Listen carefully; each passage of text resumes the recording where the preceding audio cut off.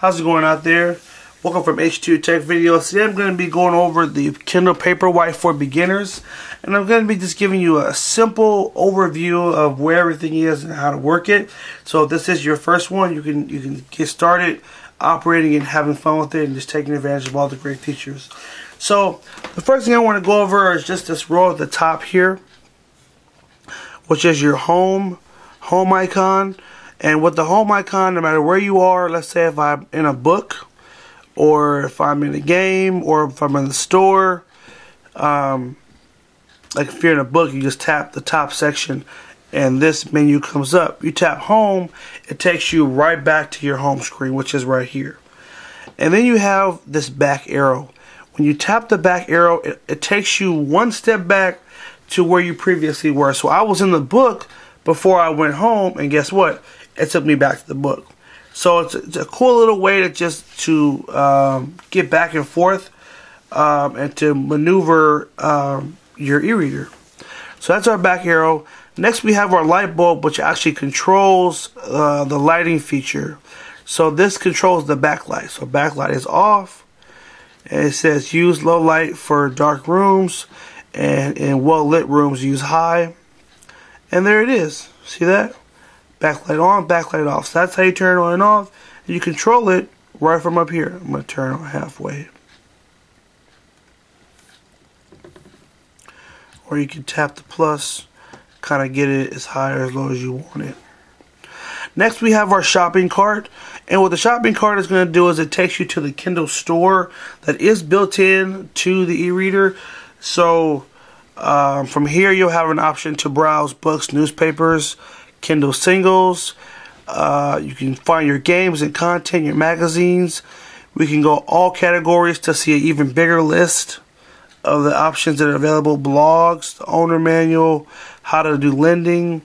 Then these are features here, feature sales. You always have a list of books that are like $3.99 and under, daily deals. If we go see all, we can see the big list for that as well. And so they pretty much try to spread it out. So either you know what you're looking for, or you want to look. If you want to look, you want to check the features section, and then you have an idea of maybe some other books you want to download. Maybe you've already read all the books that you wanted to read. And then down here we have Kindle Select 25, which is like bestsellers or very popular books. You can kind of hit see all to go through there to see different books that are on that bestseller list. Okay, you also have a search option up here.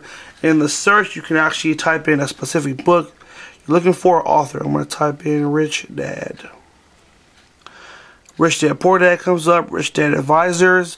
So if you know the book you're looking for, you can just type it in there, and then it'll bring up a list of options for you.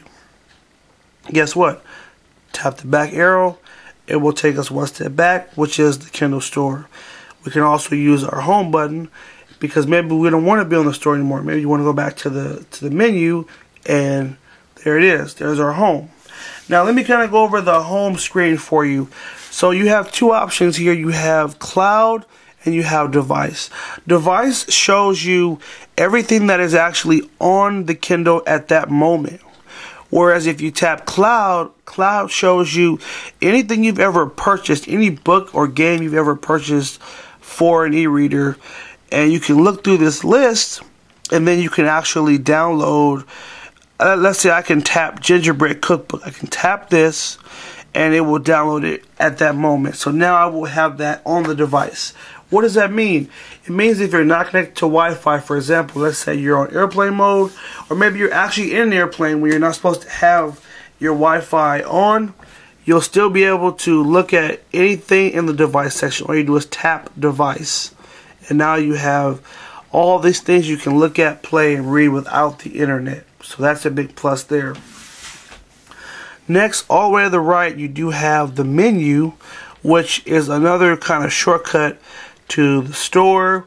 You can look at the special offers, which appear down here and on the lock screen. One thing you'll notice is when the Kindle is asleep, you'll see ads that will run on the screen.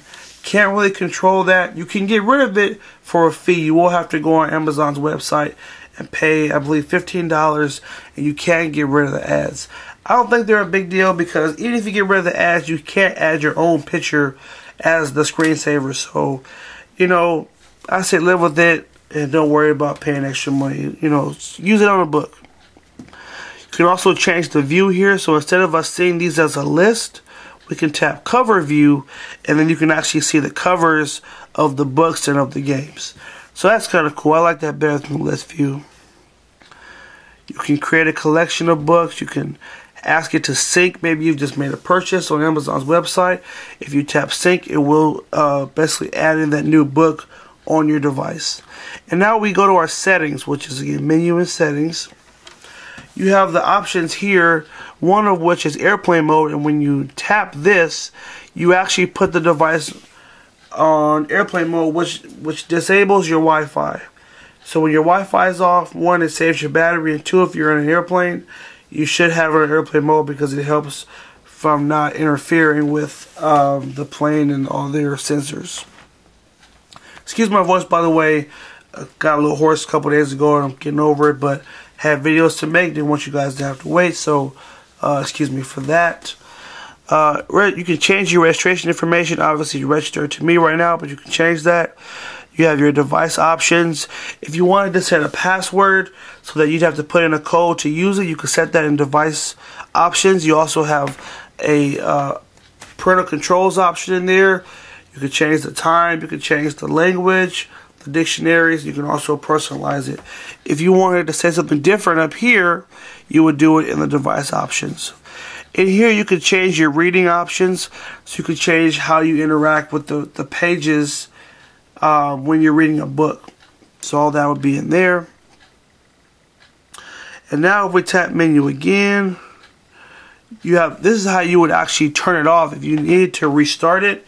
Normally you can just hold down on the power button and it will shut itself down, but you can also do it by the menu. You'd have to be in settings first and then tap menu and then go restart or reset. Let's go home.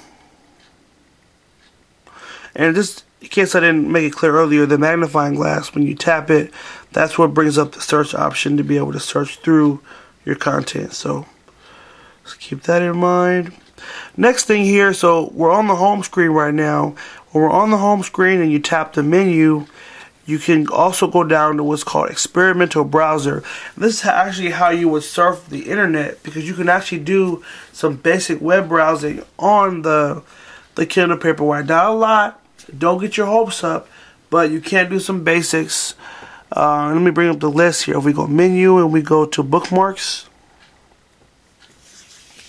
you can see the Amazon websites, bookmark, Wikipedia, Google, Gmail, Yahoo.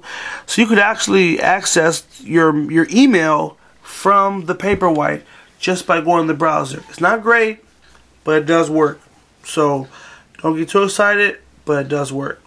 Okay? You can also do your Facebook and you can do Twitter.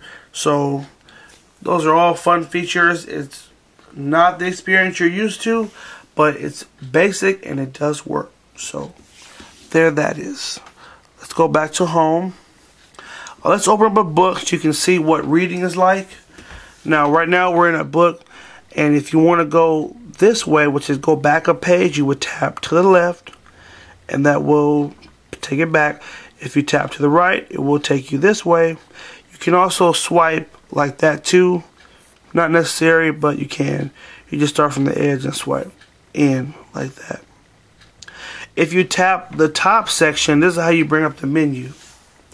And there's our home and all the other icons we just went over. You can change the lettering size. So tap the A, and we can go from real big up to real small. You can get real small, like regular book small. You can change the font, also the spacing. Maybe if you want it to be a little more spaced out, you can do that. As well as the margins, if you want it to hit all the way to the edge like it is now, or if you want it to be in more, you do have those options too. Let's change the font as well. And then we close that out. Tap up here again. You can hit go to and you can jump to a specific page, specific chapter. This kind of allows you to kind of thumb through the book digitally with that section. Okay. And then let's tap. We went like to the end of the book. The end. We went too far. Okay. Tap at the top again. Just anywhere in the top section. You do have the X-ray feature, which you can actually see where you are bookmarked. Like if you're reading this on multiple devices, you can use this to jump back to certain sections maybe you haven't read yet. You can also jump to some other fun parts in the book. Chapters, pages. Okay. And then you can also share. So if you actually have a quote highlighted, you can share it on your Facebook or your Twitter just using that share button. And then you also have the option to hold down on a word. You can highlight. You can also swipe across to highlight a whole sentence. I think you hold and then you swipe or something like that. I didn't like that feature too much because it does take a little work to highlight, but you do have the ability to do it in here. So then we'll tap up here if you want to get out of the book and just go home. Now pay attention to the top section, because up here it does say Wi-Fi. You have a little like symbol that's out like this, and that's just telling you that it is connected to Wi-Fi. So that's how you know you're connected. I'm currently charging, so I have a little lightning bolt in the battery. Normally this will show you how strong the battery is at the moment and the time. So that in a nutshell is the Kindle Paperwhite for beginners. I tried to make sure to hit everything. Very easy device to use, self-explanatory. I hope I've kind of hit all the main points and answered your questions. If I haven't, go ahead and shoot me a comment and I should be able to take care of you on that. Make sure you like the video if you did find it helpful.